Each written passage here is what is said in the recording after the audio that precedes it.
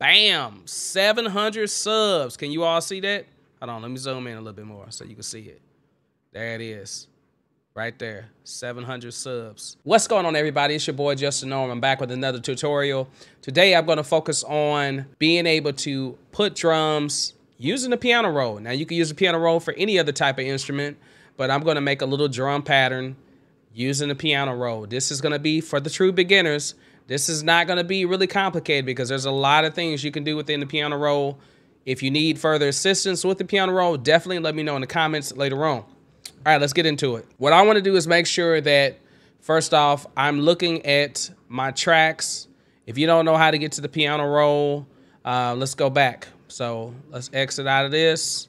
All right, let's say I am in my track view. I've got some tracks written up here, and I've got my little drum kit that's already set up and ready to go. All you have to do is once you add your instrument track, whatever that may be, double click right here, and it'll open up the piano roll. Yours may look a little different. You might have your bars open on the side. If so, you can collapse that. You may have this section over here open, or you may not have it open. It's up to you whether or not you want to keep it open. I'm going to keep it open for right now. There is some other options on here that we want to talk about. I'm going to click on auto lock. And what that's going to do is lock the other two tracks, so that way I'm only working with the active track. So when I click on it, I'm only working with this one track. And I have the other tracks muted as well, but we'll listen to those in a second. All right, so I know that my bass drum, I got my little keyboard up here so I can figure out exactly where it is. All right, so it should be right on C3. So I'm gonna go ahead and insert some beats. You will see how it sounds. It might not be anything fancy. A few things to keep in mind is that you want to make sure that you have this snap resolution enabled right here. This is going to allow you to set the resolution for whatever you want it to be. In this case, you can put it, there's a whole bunch of options. I got it on 16th. That just means that this is subdivided into 16th notes. If you don't see the grid lines looking like this, maybe you're using the light version or using the dark version, depending on whatever theme you have it on. But if you don't see the grid lines, you can go up to View, Show Vertical Grid Lines. All right, if I turn them off, then you won't see them at all.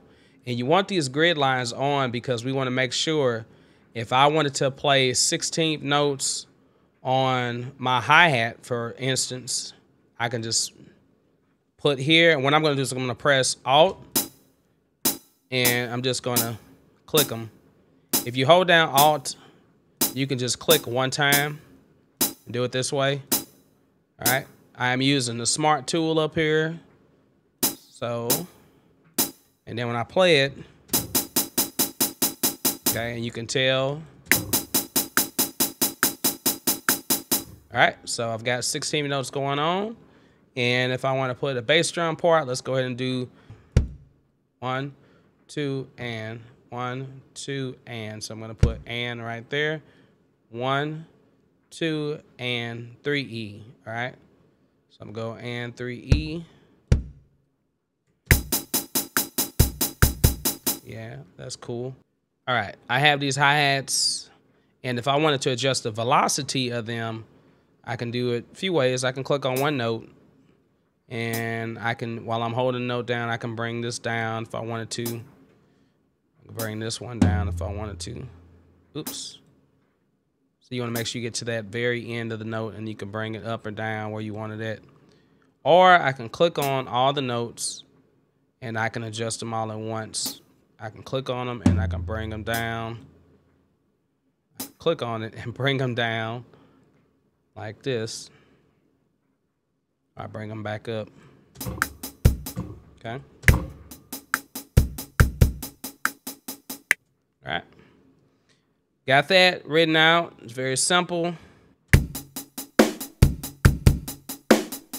Yep, and if I want to put a crash, I can add a crash right there. You could also double click to put the notes in. So yeah, it's just simple as that. You can definitely draw your notes in. So which brings me to what I did because I was just crazy and I felt like doing it. We reached over 700 subscribers, y'all, and I want to just say I'm grateful to all of you all that have been a part of the channel. I know I can't always post like I want to. I want to definitely post more. But let me show you what I did real quick. So let's go out of this. I'm going to save that. Look at this. Bam! 700 subs. Can you all see that? Hold on, let me zoom in a little bit more so you can see it. There it is. Right there. 700 subs. So I took the liberty of using the piano roll to write out this part. Now, I started off, let me show you what I did. I started off, all right, I started off with the 700. The 700 I actually did play with my little keyboard controller. I played it in. It just took me a little while to think about how I wanted to make this 7 look. Now, the zeros and the rest of these, I was like, I can't even do it right now because, for one, this is a small keyboard. I can't reach that many notes. And then you have to, like, think about what the notes are going to be. So I did just draw these in. I encourage you to try it. It's pretty fun to try to come up with different messages. You know, you could say, like, happy birthday or you know, I love you or something like that. Or you can write the title of your song or whatever you want to write. But this is what it sounds like. What I did was I took this track, I duplicated it, and I brought it, duplicated it and made another track for strings. I'm just using the Cakewalk TTS, nothing fancy. Add a little reverb on here. And then what I did is I took and I selected this subs part and I transposed it down further. But this whole string track is up 2 octaves higher than the piano part. So this is what it sounds like. I'm wondering what it's going to sound like with the drums, actually. But I'm not going to put the drums on. I'll leave the drums muted. Here we go. Oh, actually, let me turn this off.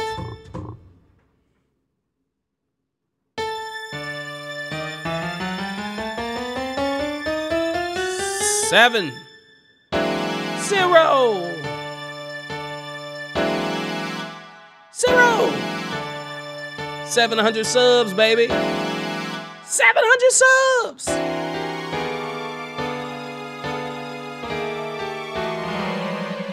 That's nice.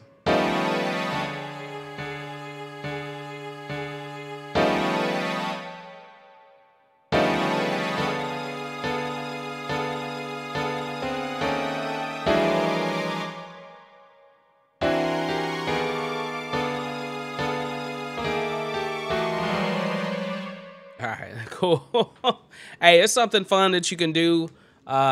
So try to check this out. Do this. You know, I encourage you to, hey, let me see what you come up with. Maybe you can come up with some different words. But I just wanted to go ahead and try this. This reminds me of stuff that I used to do when I was in college. I used to do a lot of atonal and experimental music, so et cetera, et cetera. So this is the type of stuff I used to do. But I love you all. If you have any questions, comments, or anything about Cakewalk, definitely hit me up in the comments below. Make sure you subscribe, like, share, etc. All right, I love you. Out.